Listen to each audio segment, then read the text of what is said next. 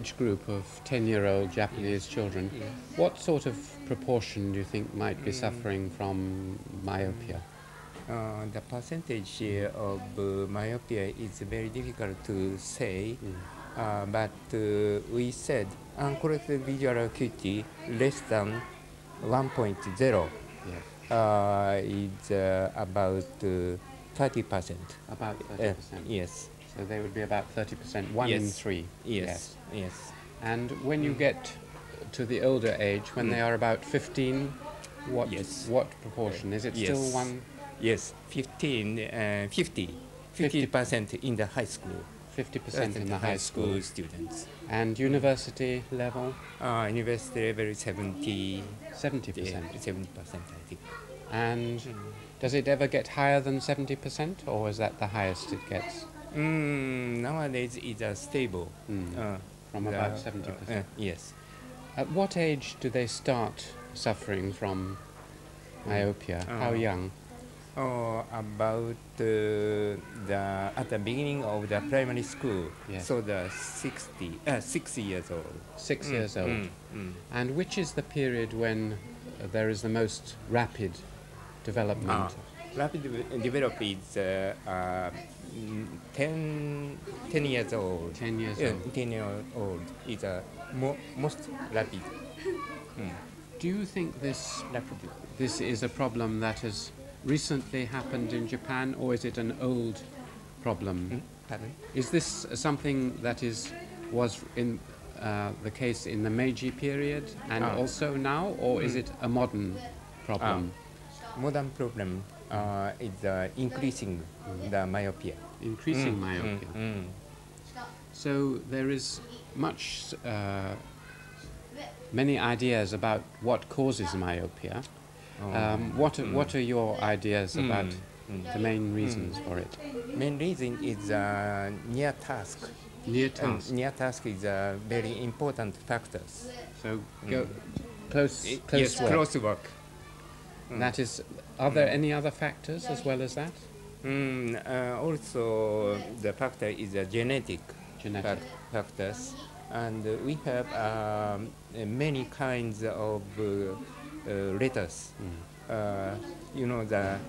Your country is 26 letters? Yes, or alphabet. Yes.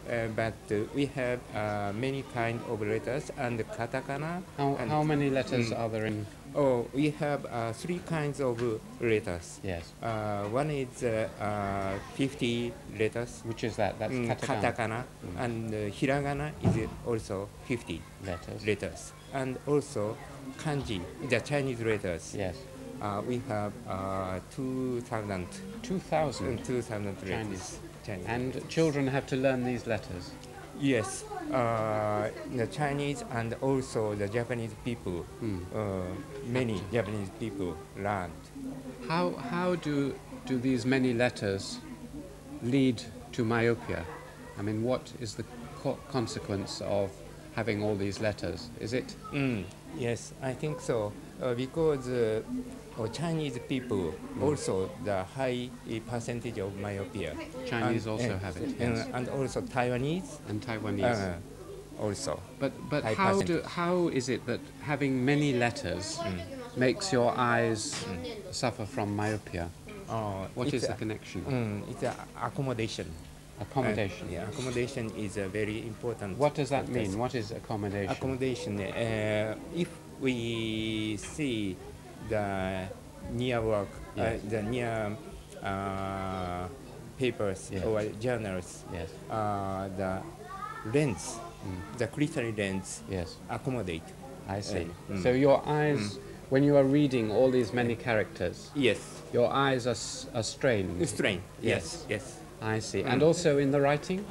Yes. Also writing is a near task, near work is the main cause. Main cause. Some people say, you mentioned genetic. Some people also say diet has an effect, vitamin A deficiency. Yes. Some people said the vitamin A or vitamin B is the main, one of the factors of myopia.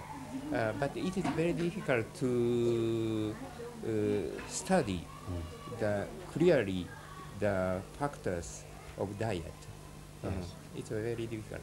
Have there been any studies of Japanese who have gone to America or Germany or England and who therefore have not learnt Japanese but have learnt an alphabetic language like English? Yeah, yeah. Do they also suffer from myopia or not? Oh, it is very few, I think. Very few. So it is definitely learning Japanese and Chinese language. Not so good. Not so good. But when they go and learn American or English, they don't have myopia. They don't know. It depends on the genetic factors. I think the Japanese people have genetic factors compared to the European or American people. There is also a genetic factor. I see. What are the consequences, what are the effects in Japanese society and Chinese society of this myopia, this widespread myopia? Are there any effects on education or society or art or anything? Yes, we have many hard study to enter the entrance examination of the university. So we have a lot of cram school. Yes, grammar schools. Yes. And many children and students learn hard. Yes. So the student and children and students used the hardly the eye. They strain their eyes by working late at night, cramming for university. Yeah. After the school, they go to the cram schools, and learn to so the. They work into the evenings. Yes. Yes. I have heard that. I have heard that because Japanese and Chinese are so difficult, much of the time of children in the schools is spent on learning Japanese and Chinese. In a school like this, what proportion of the lessons that they do would be on Japanese? Would it be? I have heard that it was half their lessons are learning Japanese language and writing. Is that approximately right? Yeah. So half their lessons from small children up is learning Japanese. Is that right? That's right, I think. Yes. Many children from about the age of 6 through 10 suffer from myopia. Yeah.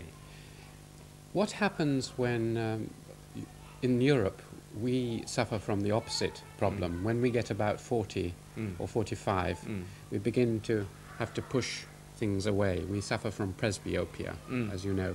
We push things away and we can't see them, and we need glasses so that we can see things. What happens in Japan when Japanese reach their 40s? Does their myopia improve, or what happens? No, improved. Not in the old age, the refraction gradually go to the hyperopia. Yes. So that little bit improved. At what age? About from 40. There's just a little bit of improvement. Yes, little bit improved. But not very much. No, I see. not so very much. Fine. I would like to explain why I am interested in this problem. It started with the question of why the scientific revolution occurred in Europe and not in China or Japan. And this is a big question that many people have asked. The Chinese and the Japanese were very advanced in their ideas. So I began to think that maybe one of the reasons for this were instruments made with glass, telescopes, microscopes, vacuum tubes, all sorts of things made from glass. Now you will probably know that the first telescopes and the first microscopes were developed from spectacles, from glasses. What happened, it is said, was that in Holland in the 1590s they were making spectacles, and someone put two spectacles, one in front of the other, and realized that you could see long distances, or you could see very small things. So spectacles were very important in the development of science. So then there was the question of why spectacles of this kind developed in Europe and not in China or Japan, because the Chinese had spectacles like this, but they made them flat without lenses and often colored glass. But they didn't make this kind of spectacle until the Jesuits imported them in the 17th century. So why did the Chinese, who knew about glass, who probably knew about lenses, why did they not introduce spectacles? So I was thinking about this, and then I read the work of an American who had been brought up in China, and he had noticed the many eye diseases of the Chinese, and he came and worked for 30 years. His name was Otto Rasmussen, and he noticed the very high levels of myopia among the Chinese in the 1930s in China. And he noticed that this went back a long way in Chinese history. Now, it occurred to me that if you have myopia, then you need concave lenses, like this, like this. So the advantages of Europe was that having presbyopia meant that you needed convex lenses, which are much easier to make, whereas China and Japan, having myopia, needed to make concave lenses, which it took an extra 150 years in Europe to move on to this.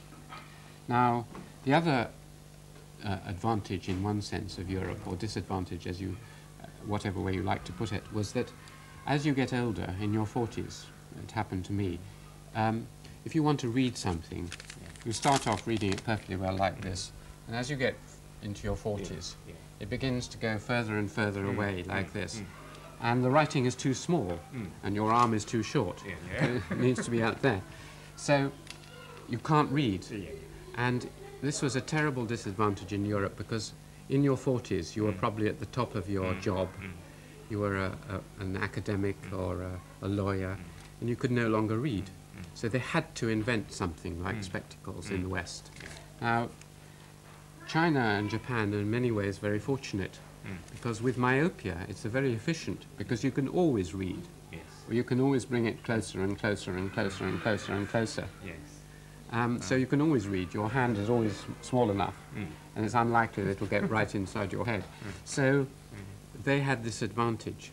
So my theory is that myopia, through a set of connections, is one of the reasons why China and Japan didn't have a scientific revolution, whereas in the West, presbyopia is one of the reasons we did have a scientific revolution. Now, I wonder what you think about that sort of theory.